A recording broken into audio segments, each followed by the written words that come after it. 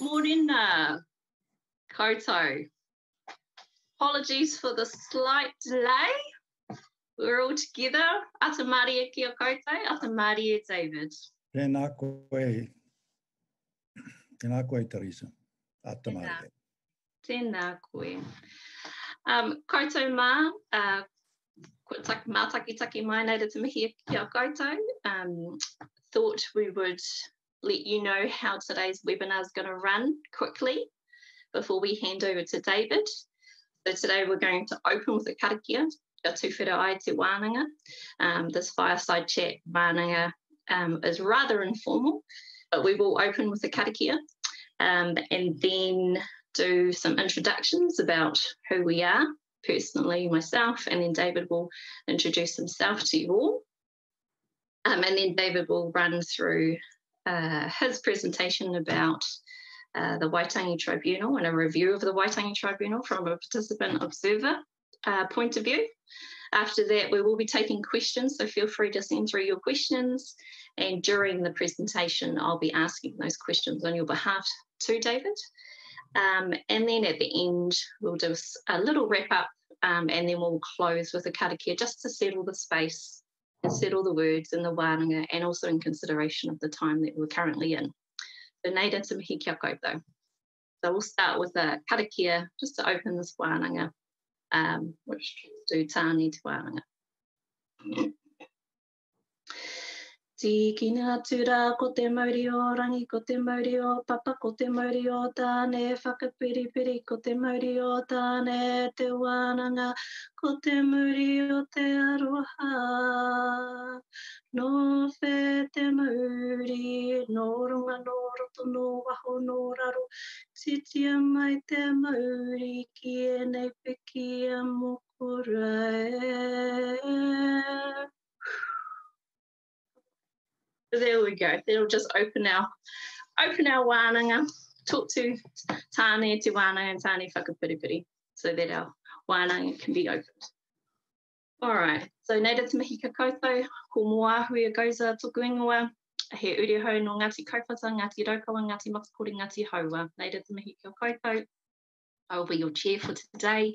I have the privilege of chairing this session for David. Very excited. As a current claimant in the Y2575 kaupapa inquiry and also part of my iwi claims team. So nei rata mihi kia koutou, I'm personally excited. I hope you all are. That's me, and I'll hand over to David to do introductions and he can go straight into his kōrero. Nei rata mihi. Kia koe, David. Tēnā koe hoa, ka totoko ahau ngā kupu o tō karakia ri tēnei ata Māori ora ki a koe, ki a koutou katoa, ki a tātou katoa. Ko Rawari Wiramu ahau, ko Raikatia te maunga, ko Manawa Tūtāua, ko Ngāti Pākehā te iwi, ko Rawari Wiramu ahau. But that doesn't tell you very much about what we're going to talk about. It just says that I come from a sheep farm on a range in southern Hawke's Bay near the headwaters of the Manawatu River. And very surprisingly, I'm talking about the Waitangi Tribunal today because sheep farmers' sons from Hawke's Bay going to conservative schools like I did probably shouldn't have had the sort of career I've had, but I'm lucky to have had one that has involved a lot of work with the Waitangi Tribunal, going right back to Y number one. What Y number are you up to, Teresa? What's your, oh, she's muted. What's your Y number? 670. 670. Yeah, so that's into the thousands. Well, it all started with Y number one. So Y number one was Joe Hawke. He had held the po of the Matakite Aotearoa as they walked over the harbour bridge. But before that, he'd gone out with his whānau to get some kaimwana to feed the people from the Land March in 1975 as they walked through Auckland and were fed at Tunga Waka Marae. And they took more than the Fisheries Act allowed, apparently, and Joe Hawke got prosecuted. And he said it was a customary take, and he took a case to the Waitangi Tribunal. Well, would you believe, you probably wouldn't, that the hearing of that first Waitangi Tribunal was in the ballroom of the smartest hotel in Auckland at the time, Hotel Intercontinental, it was then called. Drapes around the wall, chandeliers. The tribunal members were up on a platform looking down on us. It was the middle of the Bastion Point Takaparofo occupation, so there was quite a few people in the room who had come in to support Joe. He was told to go and get a lawyer, and he said he thought he could speak well enough. I was told to go and get him a lawyer because I should know that he should have a lawyer. So he got a lawyer who then stood up and said, Mr. Hawke wants to say something. That's all the lawyer ever did. He stood up and said, could Mr. Hawke speak? And Mr. Hawke spoke. The tribunal did nothing. They said that although he'd been convicted, he hadn't been fined or given any other punishment. And so there was no prejudice that he as a Māori person had suffered. So therefore the jurisdiction of the Waitangi Tribunal didn't even need to be utilised at all. So that was Chief Judge Gander Scott. Joe Hawke always called him Gilligander Scott for some reason. That sounded a bit different, I suppose. So the Waitangi Tribunal didn't start off on a great note, and the next hearing wasn't much better. It related to a thermal power station that was going to be built on the edge of the Manukau Harbour, and the government changed its mind, and instead of the tribunal inquiring into what issues there were for the people of Whātāpaka Marae, they said, no, we're not going to inquire into that. So under Chief Judge Gander Scott, the chair, the tribunal was totally ineffective, and very few Māori took any notice of it all, which would have been very disappointing for Matiu Rata, because Matiu had been the Minister of Māori Affairs in the Labour government from 72 to 75, and it was his initiative to bring in that tribunal. And originally, from 1975 to 1985, it could only look at claims for the future. The tribunal only came to life in 1982. The government had a Think Big project in those days for the methanol plant at Waitara, or near Waitara, Urinui, Motunui, in that area of North Taranaki. And the local iwi, led by Ayla Taylor from Te Atiawa, said, look, we're not going to have our kaimoana gathering areas polluted. And by this stage, Eddie Taihakere Dury had become the chair of the tribunal as the chief judge, first Māori person to be a chief judge. There had been some people of Māori descent on the land court before, but he was the first to be the chief judge. And he wrote to me and said, look, I'm having trouble with the Justice Department. They want to have the hearing in a hotel in New Plymouth. And I gather you wrote a letter to the Minister of Māori Affairs about the first tribunal hearing. I certainly did. So I sent him that, and he used that as a bit of a rod to beat the back of the Justice Department. So that hearing took place at Manukurihi Marae and made some favourable recommendations, which the government immediately rejected. Mr. Muldoon probably didn't even read it, but he rejected it. But to his credit and that of Bill Birch and others in the national government at the time, they reconsidered in the light of a wave of criticism from all around the motu, saying, hang on, here's the Waitangi Tribunal, it's looked at the issues, it's made a report, and it's come up with a compromise solution. Why don't you go for that? And so from that time onwards, the tribunal started to get a bit more credibility in everyone's eyes. And then the next stage is the Manukau Harbour hearings, or Manuka, the local people call it. And Paul Tem had been appointed to the tribunal for that hearing, a QC, very orthodox, conservative sort of a lawyer. He had represented the National Party in 1 or 2 electoral petitions, so he was no bleeding heart liberal, and he couldn't understand how you could have a judicial proceeding in a marae. And he thought it was a ridiculous idea, but he'd better go along with it because he'd been appointed to the tribunal. And this was held at Iomatao, a name which resonates with us all even more now, owing to recent events. But at that little wharehui there. The tribunal met. Sian Elias was the lawyer that took the case. That's the first time she got involved. Later, she became the Chief Justice and is still really keen to promote the sort of issues that we're going to be talking about today. And during the course of that hearing, Te Arangi Kahu, the Māori Queen, arrived and didn't make any fuss about herself, sat at the back of the hui just to tautoko the claimants. By the end of that, poor Tam had been so convinced of what a fantastic way it was to hear the issues and then to write up the report that he went to just about every Rotary Club in New Zealand, I think, and said that the issues that have been raised before this tribunal were really important, that Pākehā people had no idea about our history, no idea about what had happened in the very areas that we lived in, and we really ought to know. And shortly after that, the government changed and the Labour government brought in the retrospective jurisdiction, so the tribunal was able to look at historical issues. And so you then get a complete change, and the tribunal becomes really significant and on occasions really controversial, because the tribunal inquiries in respect of Muri Whenua and Ngāi Tahu fisheries came out with really clear findings that Māori had economic interests in fisheries, not just going and collecting a few tuatua for the hui at the marae, feed guests to the tangihana or whatever, but commercial, a history of commercial engagement. And so the government couldn't go and institute a new private property system of individual transferable quota without looking at the people who had previous economic and property interests in fisheries. And at one stage in the late 1980s, I think race relations was considered the most pressing issue in the country, in terms of the politics of the country, in terms of opinion polls. Why? Because there was this damn Māori tribunal that was making decisions in favour of Māori. Well, of course, it's not a Māori tribunal. It's a government-appointed tribunal. All the members are appointed by the government.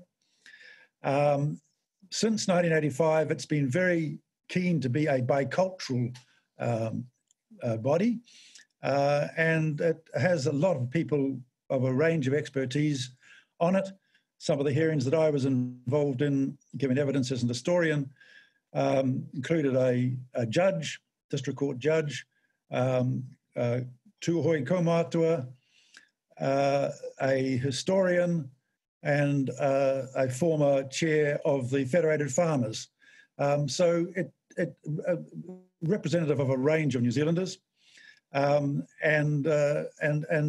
so for several decades now, we've been having historical claims inquiries around the country. And initially, they were quite, they advanced Māori issues quite dramatically to the forefront of our political stage.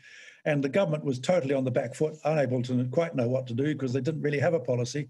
I remember Geoffrey Palmer saying once at an academic conference I was at that the trouble that he had as Minister of Justice was that everyone he consulted on matters relating to the Treaty of Waitangi turned out to be pro-Māori, and he wanted someone to be pro-Crown.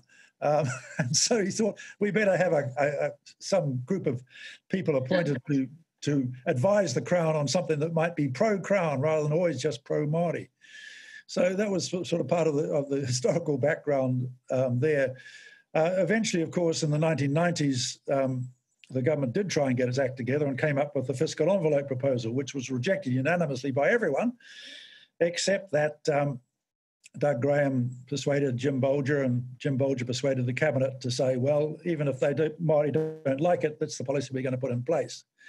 And so since 1995, the Waitangi Tribunal has worked sort of in tandem with what was the Office of Treaty Settlements, what's now Te Kahui Whakatau within Te Arawhiti, the new Māori Crown Relations Agency. And I'll call it OTS because that's what everyone still calls it, Office of Treaty Settlements. They then were the place you had to go to if you were a claimant group that wanted to get a settlement. So the tribunal became primarily the place where you presented the evidence of your historical claims. It's always seemed to me that it's the wrong way around, really, in the tribunal process. In some ways, it should be that the government comes along and says, this is how we got hold of the land, and it was fairly done and it was lawful, but it's not that way. Māori claimants have to come along and say, this is how the Crown got our land, and it was unfair and wrong, and contrary to the Treaty of Waitangi and contrary to the sovereignty of Māori people under Te Whakaputanga or Te rangatiratanga or New Terrain, or however Māori had wanted to put it. It was on Māori to present the evidence. Anyway,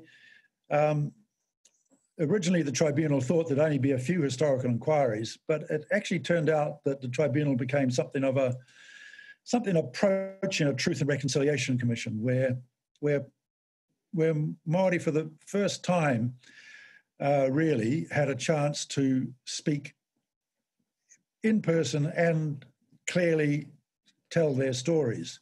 There had been inquiries into the past. There was a Sim Commission back in the 1920s. There were some partial settlements in the 1940s, but they never were an opportunity for the kōrero and the mamai from the past to be recounted in a public forum to a body appointed by the Crown and responsible to making recommendations to the Crown. And so those tribunal hearings in the late 80s and right through the 90s and into this century have involved an enormous amount of effort by claimant groups. I use the term claimant groups because, of course, the government always likes to negotiate with iwi, or large natural groupings. And so that became part of the problem with the tribunal process as time went by, that instead of there being just one or two lawyers in the room and the tribunal members there, who included amazing people like Tā Monita Delamere, the Po of the Ringatu, Tahahi Ringatu, and Piopa Manu Bennett of Tahahi Mihinari, and Wharehuria Milroy, Tuhoi, all those sorts of people, John Rangiho, and historians like Keith Sorensen and others of great distinction sitting on the tribunal hearing these claims. But at some point in the late 1990s, lawyers worked out that they could get legal aid and then not just legal aid for the large natural grouping, but legal aid for every whānau that felt it didn't quite agree with the posture taken by their kaumata at the last hui. And they'd all turn up with their separate lawyers. There was one hearing I went to where I think I counted 56 lawyers in the room. That was not a really good procedure, I don't think, at all. So I became less enchanted with the tribunal as time went by. And also the tribunal, for very good pragmatic reasons perhaps, realised that it should make findings about historical claims, and then it should leave it up to the claimants to negotiate directly with the Crown, because that's what they had to do to get a settlement. And if they wanted a settlement, that was the route they had to go. So the earlier phase, the tribunal made lots of recommendations. With respect to Ōrākei, they made a whole range of recommendations, which were then implemented in the Ōrākei Act of 1991. But later on, the tribunal just said, our recommendation is that you have well-founded claims, you have suffered considerable prejudice, this is a very significant claim, and the government should attend to it with as much generosity as it can. David, I just have a couple of really good questions, so I just wonder if I can jump in there. I've got a question. Is it true that only 5% of the tribunal's recommendations have been implemented since 1975? Do you know if that's true or not? Could you answer that? There's lots of, that's a good part. There's lots of ways of trying to work that out. The tribunal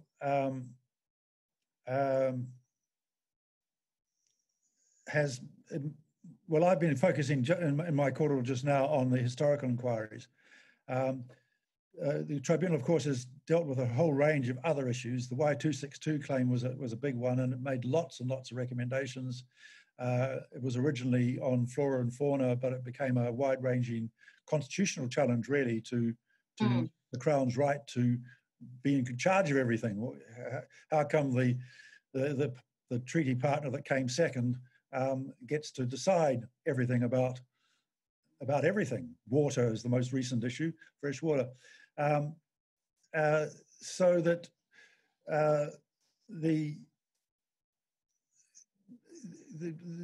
at one stage I saw some figures which said 50-50, 50% successful and 50% unsuccessful rather than 5%. It depends what you mean by successful, of course, because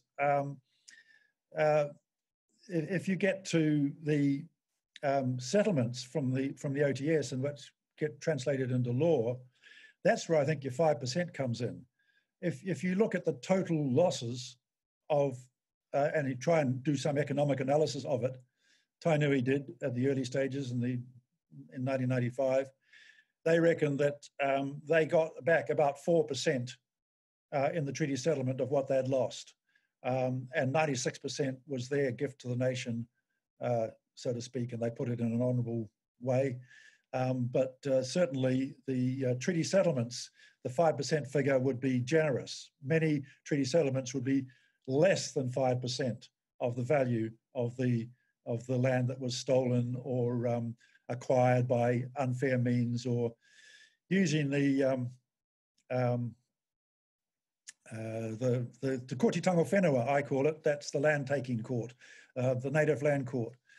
I didn't really introduce myself very well, did I? I didn't say anything about who I am. I'm basically a political activist who got going on race relations issues back in 1975, worked with Joe Hawke and others from Ngāti Whātua Ōrākei, worked as a unpaid lawyer because lawyers wouldn't act for Māori claimants in the early years. And at some point I became respectable because... always helpful. Because people realised that the treaty was important. When I say people, it's always been important for Māori. Māori have always been talking about it in the marae, but it became important for the public discourse of the whole nation. And so people like myself and Jane Kelsey at the University of Auckland, who were crying out there in the wilderness, we were called bloody stirrers who are, Māori are really, really happy people, except these stirrers, like these university lecturers that get them upset. Well, all that nonsense is long since gone. And so it became my role as a historian mainly to be working in the tribunal. On some of the contemporary claims, Teresa, the tribunal record is very unsuccessful. So claims about petroleum resources, claims about airwaves, and the auction of the spectrum, and so on. I think the tribunal record is that most of their recommendations are rejected by the government. The big one, of course, foreshore and seabed. The tribunal did an excellent report giving 6 options to the government that wouldn't have been so undermining of Māori claims as the government's proposal. And the government just rejected all 6 options. Didn't spend very much time doing that. So yeah, that's sort of how they've gone on the current claims. David, could you, another question just from the whānau is, could you elaborate a bit more about Y262 and Y1040? Give us an overview about those ones. Well, Y262 was a magnificent claim put together by a group of amazing people from around the motu. Sana Murray, Del Wihongi, Witi McMath, John Hippolyte. They were the main ones I can remember. All of them have now gone by. And it started off with Kumara.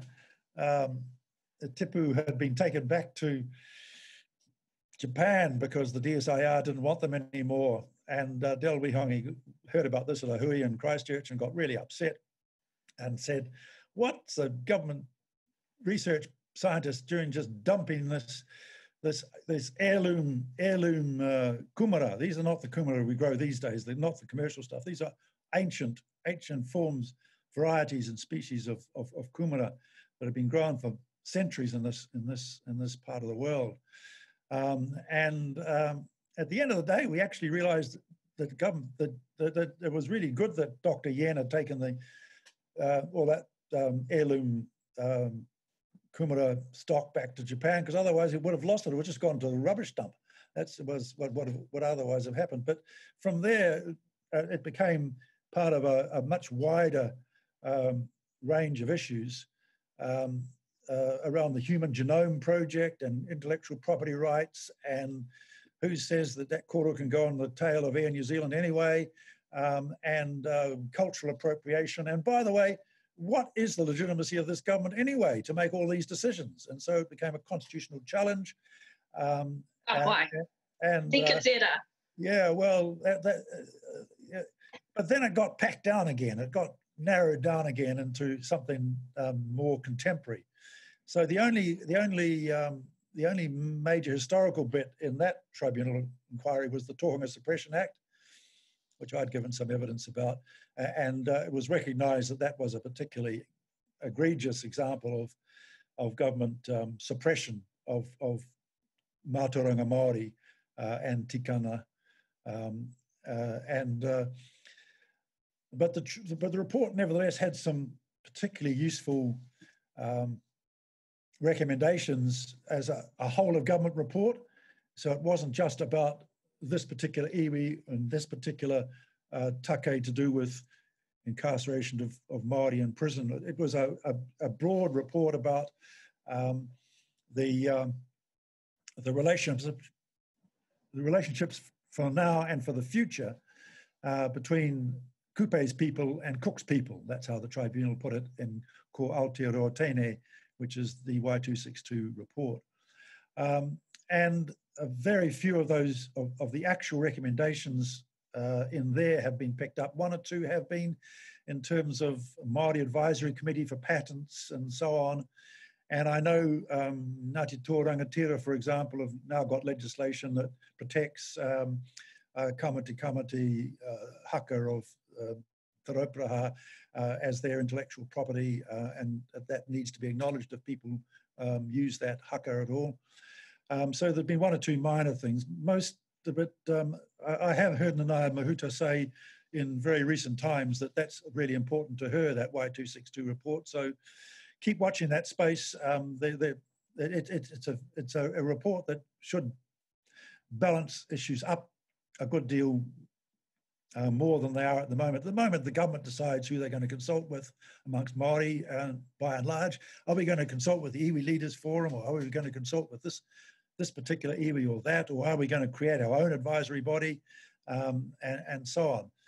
And so the Y1040, the Ngā Puhi Nui Tonu claims are really important from that point of view as well, because funnily enough, it's called the Waitangi Tribunal and the treaty is called the Treaty of Waitangi. Of course, the Treaty of Waitangi was signed in many parts of the country, but the first signing was at Waitangi, and the tribunal is called the Waitangi Tribunal. Virtually the last claimant to get to the tribunal is the people of Waitangi. Virtually the very last. I mean, you lot in down there in Otaki and Kapiti are struggling along at the end of the process as well for your historical inquiry. But Ngā Puhi were very clear.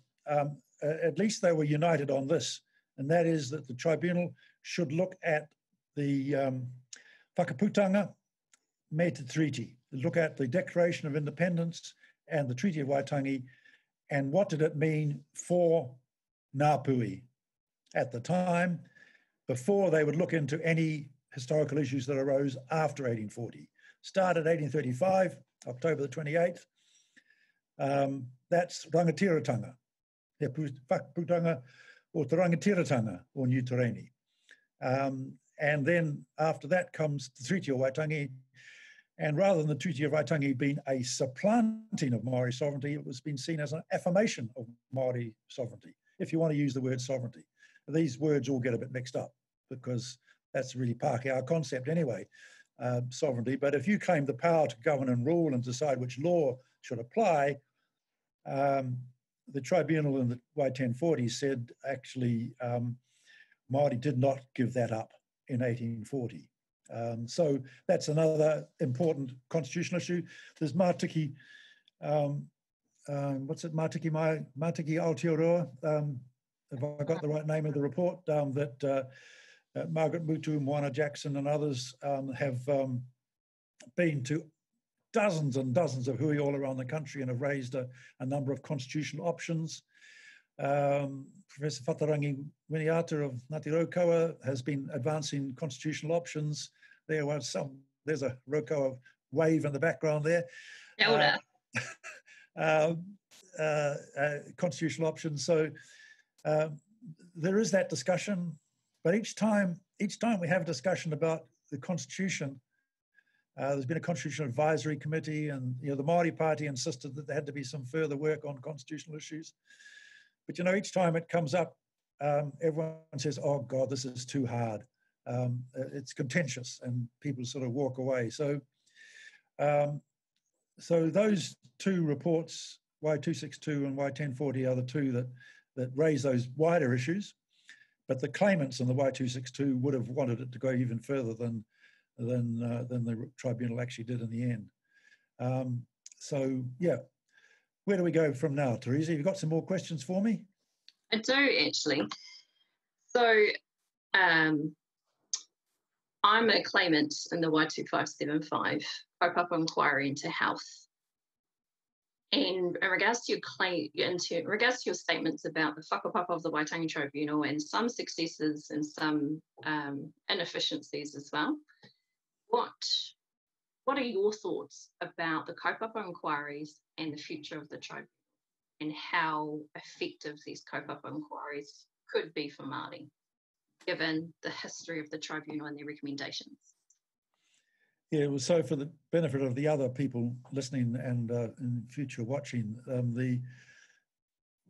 when it was becoming clear that the tribunal was getting to the end of its most of the work on the historical claims in the various districts that they'd created around the country, they said, well, what's left? Because we've had these 2,000 or 3,000 claims that have come in, and what haven't we yet attended to?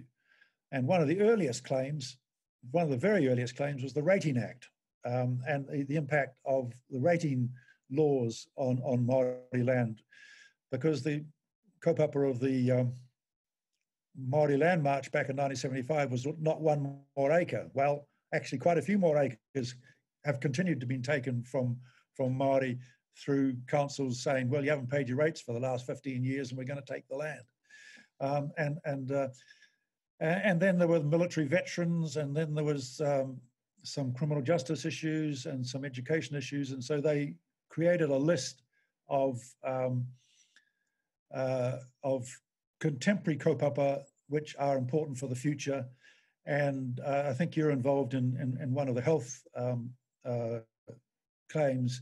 So they tried to consolidate them together a little bit, and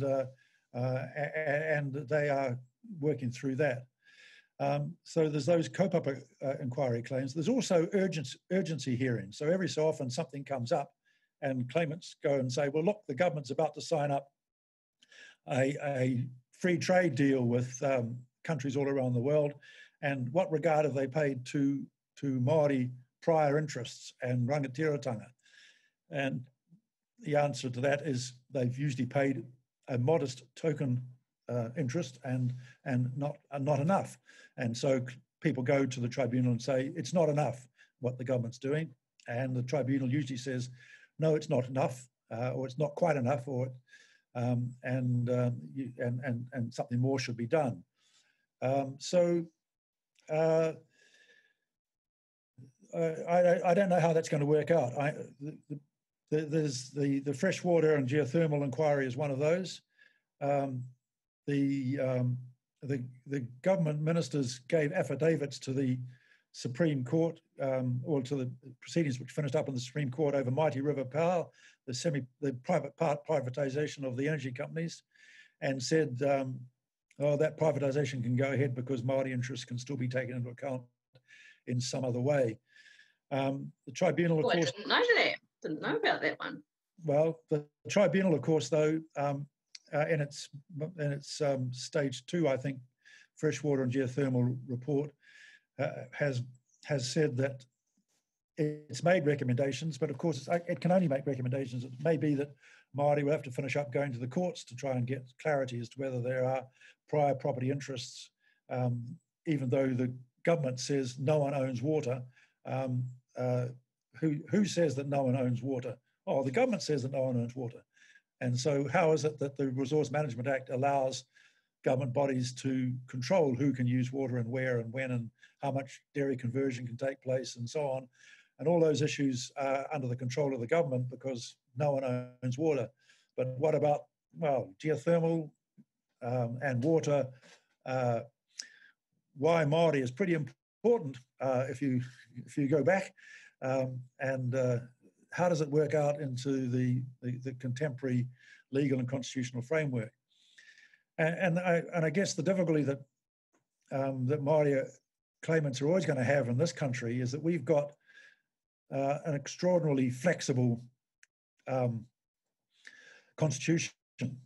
And at the end of the day, even if the Supreme Court says something, the government can come along and change it the next day or a few months later with some legislation. And we don't have any constitutional safeguards for the treaty, and we don't have any... people say that the treaty is part of the foundation of the nation and is a constitutional document, but it's not something that can be enforceable as such. That's the current position. So the kaupapa inquiries are very useful to gather together the body of mātauranga Māori about a particular issue, the way in which tino rangatiratanga can work out implementing policies for Māori, by Māori. Those sorts of claims can be put forward. But the tribunal is still what it always has been. It's an instrument of the Crown. The people are appointed by the government, and they can only make recommendations to government ministers. It's up to the government ministers to then decide what to do. Now, of course, the government ministers, a few of them are Māori these days, and a few members of parliament are Māori, and so the Crown isn't quite as Pākehā as it used to be, but it seems to operate in a pretty Pākehā way, would be my observation. And so there's plenty of opportunity for more kōrero, more mamai, and I don't know whether we'll get more settlements, who knows? Hāpai. I do have a couple more questions, and I'm aware we've only got 20 minutes left. So just another question. Can you take us through why 342 and why 215 about alienation by sale, and how will this affect the future? Do you know those why claims? Who are the claimants in those ones? No, I don't think the why numbers don't mean anything to me. I have to have a look, actually, because even I don't. We might come back to that question while I find out the claimant details for that one. This one here, how can Māori make a claim against the constitutional safeguards for the Te Tiriti of Waitangi? I'm from another attendee. Yeah, so one of the difficulties, but also the opportunities of the Waitangi Tribunal jurisdiction is that when it was first enacted back in 1975 under the leadership of Matu Rata, the statement was any Māori may make a claim. So one of the early claimants was a Pākehā fellow that says, I object to the fact that only Māori can make a claim. Anyway, that was thrown out, of course. So it's any Māori. It's not any mandated group. It's not any large natural grouping. It's not. It's just you have to whakapapa, have Māori ancestry, and then you can make a claim, and then you have to show you've been prejudiced in some way. So whether it be constitutional safeguard issues, whether it be what's happening at the local sewage treatment plant, whatever the issue is, whether it's historic or whether it's current, any Māori may lay a claim with the tribunal. It's up to the tribunal as to whether they give that claim any urgency or not, or combine it together with other similar claims. But the tribunal has issued a number of practice notes over the years, and they quite often will say that they're not going to look at an issue because at a particular claim because they've already primarily dealt with that issue. But as things come up, you may make a claim if you're Māori, and lots of people do. There are lawyers that can take the claim, and there are claimants that are prepared to speak for themselves. But the tribunal process is only part of the wide spectrum. It's primarily a political constitution we've got. That's the point I made before, because at the end of the day, the government can always overrule everything the tribunal says. It can overrule everything the courts say. It can overrule everything the previous government said and did. So a lot of the politics of the treaty and its enforcement have to be political engagement in the political processes of our country. And of course, one of the difficulties that Indigenous people in many countries have is that having been the sole occupants before the colonisers arrive, you're now the minority. So the United Nations Declaration on the Rights of Indigenous Peoples has become an important instrument. UNDRIP, some people call it, or anyway, the Declaration of the Rights of Indigenous Peoples has now been accepted by our government. They voted against it in the United Nations originally, but Canada, the United States, Australia, and New Zealand are the four standout countries. They're the four countries where the colonisers achieved a very dramatic democratic majority for themselves by taking over the countries and leaving Indigenous peoples on reserves or in our case, left to the Native Land Court decision-making processes. So, yeah. David, just another comment or another question. In light of the comment about constitutional issues being seen as too hard or controversial, what steps might help us move towards constitutional transformation, entrenching the Waitangi Tribunal or strengthening its powers? What are your thoughts about moving us towards constitutional? Matike Mai Aotearoa, that report is an excellent report. It's got a number of options, and it should be taken much more seriously than it has been so far. One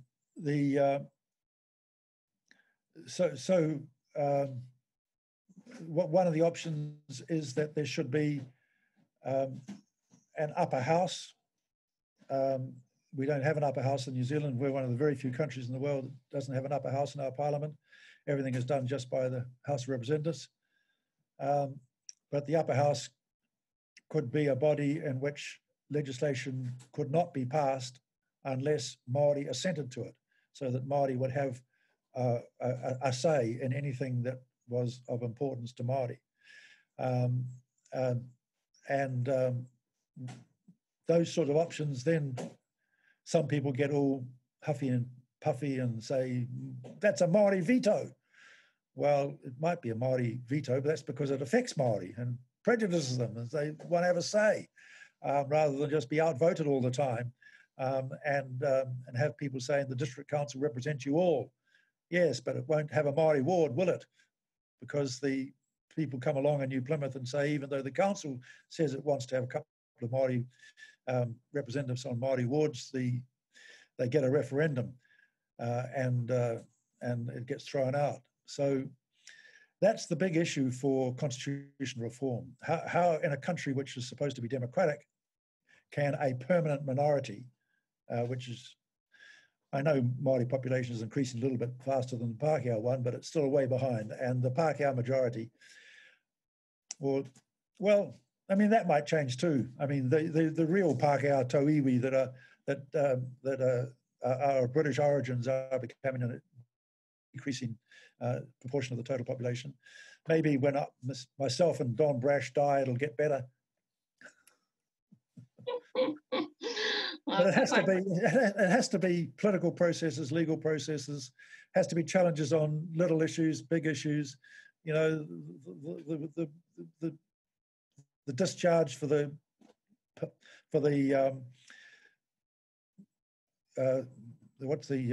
power generation scheme at Tongariro, discharge, taking water from the Upper Wanganui River. They've got to get consents every so many years. Big issues like that, small issues like dairy conversion projects and rating issues, health issues that are really important.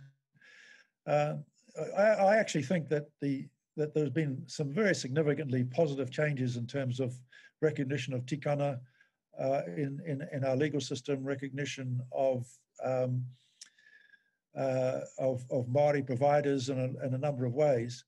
But the most serious issues we face, I believe, at the moment for our nation are the way in which we incarcerate people and the way in which we fail to deal with them well in our mental health institutions. And those are huge issues. And in that area, we are worse off than we have ever been. It has not got better since 1975 when the tribunal started. Some tribunal reports have addressed some of those issues and they haven't got any better as a result.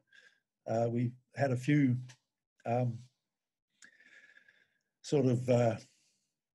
efforts to make kaupapa Māori issues more visible. Every government department has got its own name in Māori, hasn't it? The one I really like is the Inland Revenue Department, because the Inland Revenue Department is called Te Tiriti-based, and spelled T-A-A-K-E, but it's the department that takes your money, I always reckon, the Te Tiriti. It doesn't mean that the Treasury is a very bicultural institution, does it? Come on. Matua, sorry, just to go back to how we move forward, we move towards constitutional transformation. And there's some kōrero about the way to move closer or get some speed on moving towards constitutional transformation really does sit with Ngāi Pākehā understanding the history of our country, their own privilege, societal privilege and so forth, and then the support to move towards constitutional transformation. So do you have any suggestions? Like one suggestion that came out from an attendee is, do you think all iwi-driven historical issues brought by claimants should be taught in all the local schools so that all tamariki and whānau actually know that actually there's mamai in this land and this is why and so forth? What are your thoughts about engaging Ngāi Pākehā from babies all the way to adults in this understanding of historical mamai in order to facilitate a move or support a move for us to go towards constitutional transformation? What do you think? Yeah, well, there are people in many of our universities and polytechs and so on that have been talking about white privilege and institutional racism for a long time, and there are some, church groups and White Network Waitangi and others that have been raising consciousness issues, conscientising Pākehā. So there has been work done on that, mainly by a few people who are really keen for those issues to be raised. In terms of its impact on the wider population, that's really going to depend, I think, as your question suggests, on what happens in our schools. So to be slightly positive about it, I was in Parliament in September last year on a day during Te Wiki o Te Reo Māori, and the people in Parliament that week had been stumbling their way around Te Reo Māori. The Speaker tried to move motions in Te Reo, got a bit of assistance from a couple of the fluent Reo speakers in the House. But on one particular day, in the morning, there was a plaque put inside the House and blessed at dawn to acknowledge the wars that had taken place in this land. There were plenty of other plaques about wars that had taken place at Gallipoli and the Western Front and Malaya and Vietnam, but this is the first time a plaque had been put into the House of Representatives in Parliament acknowledging the wars that had taken place in this land. And then following that, the Prime Minister made an announcement immediately following that history would be taught in New Zealand, history will be taught in all schools by 2022. So the curriculum will involve the teaching of history. And then in the afternoon was the first reading, and that's what I was there for, the first reading of a bill to pardon Te Rua Kenana, the porapiti of the people of Mongopohatu, Ngāi Raina. And virtually every speech in the House that afternoon by people from every political party was at least in part in Te Reo, and some of them were entirely in Te Reo, untranslated until afterwards by Hansard. And then just before Christmas, 21st of December, a whole lot of us gathered at Mongopohatu, which is quite a remote place, quite difficult to get to. But the Governor-General got there as well. Admittedly, she got there by helicopter, but the Governor-General gave her assent to that bill in the meeting house where Te Rua had been arrested and where his son and another young man had been shot dead by the armed constabulary. And so the comment that I made to Radio New Zealand at the time was, that's the history that our people need to know. They need to know, they need to know both parts. They need to know that's what happened in the past, the treachery involved in, and the unlawfulness actually by the police involved in that arrest and those deaths at Mongopohatu, but also that we've now recognised that it was wrong and that there's a pardon that has been given to Rua Kenana, and recognising that he did not do anything wrong and he was wrongly convicted.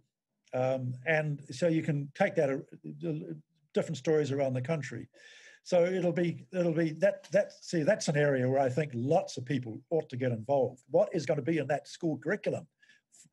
So those young women from the King Country, was it Aotearoa High School, was it? That brought the petition to recognise the land wars, or the wars in our country. Putake o Te Riri is now called. So the next year will be the Waikato Tainui people, Ngāti Maniapoto and others, will be gathering at Orako, and they'll be telling the stories of Orako from the point of view of the people who live there. But those young women at the school said, how can we live within a few miles, a few kilometres of this battle site, which is on the main road, which cuts straight through the battle site, and no one knows about it, no one teaches about it in our schools. So, so teaching in schools, teaching in universities, making lawyers more aware of what tikana is. Justice Joe Williams, who's now in the Supreme Court, our first Māori in the Supreme Court bench, he's absolutely determined that every judge in New Zealand is going to have to learn something about tikana. So there's a whole range of ways in which these things go on. The Waitangi Tribunal has a small part in that, but it's a big and wide issue, isn't it? Yeah, kapai. I'm aware that we only have a couple of minutes left, but there's a dying question coming from an attendee, which is a really good question, is just quickly, what are your thoughts on Māori underrepresentation at local government level and the underlying reasons? Well, I did mention that just briefly, and we have a local government legislation which requires a referendum for one reason only, and that is when Māori wards get proposed. So we have Māori seats in Parliament, and we've had them since 1867. And local government always considers itself not part of the Crown, but it does the work that it does the work of government in our local communities, in our local districts and rural areas. And Māori ought to be always represented on those bodies, not accidentally because one person happens to be popular with a few of his neighbours or her neighbours. I think it's a really big issue, and it's not solved by having statutory advisory boards of the sort that Auckland Council has. It has to be that if we're going to be making decisions together, we need to be making decisions together, not having a situation where the decisions are made following advice from a Māori body. That's not tika. That's not consistent with the treaty. That's not consistent with where we should be in this nation by now.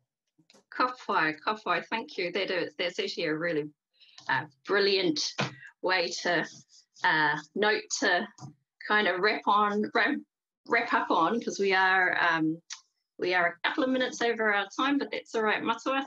I just, is there any lasting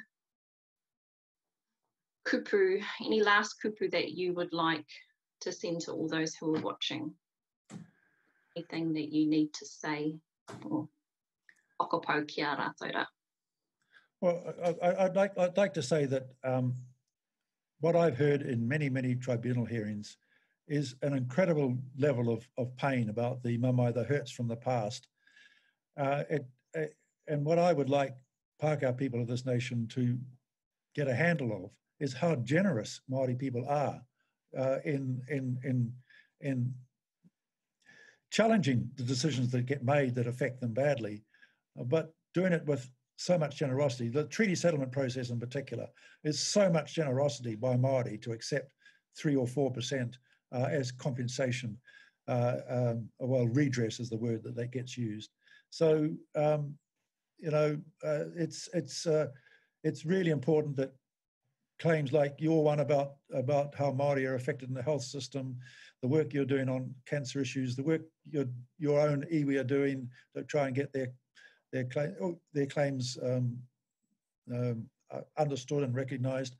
All of these things, we need a great deal more grace and humility by the majority of the population.